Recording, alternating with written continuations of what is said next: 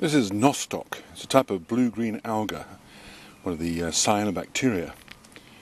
You often find it growing on concrete or tarmac. Sometimes it seems to suddenly appear from nowhere, which is because during the dry weather it dries up and becomes black and hard to see.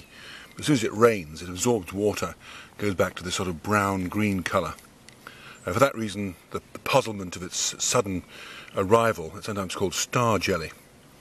Another common name for it is witch's butter, not to be confused with the fungus of that name.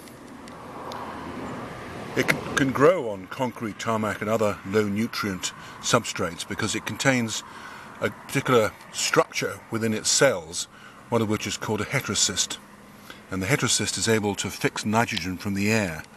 So it's able, in many ways, to make its own nutrients, doesn't rely on the soil. But it is beneficial, because wherever it is, it will give the same nitrates to the surrounding plants.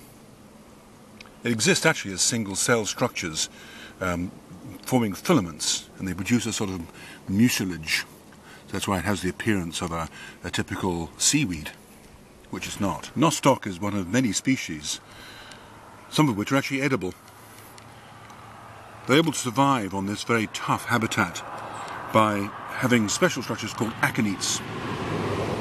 And aconites are specialized cells within the filaments that are able to withstand extremely dry conditions for long periods of time.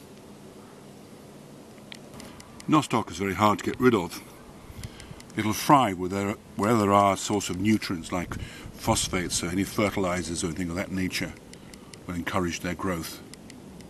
Perhaps the best way is simply to scrape them up and compost them. These brown structures on the surface are just the seeds of a nearby birch tree.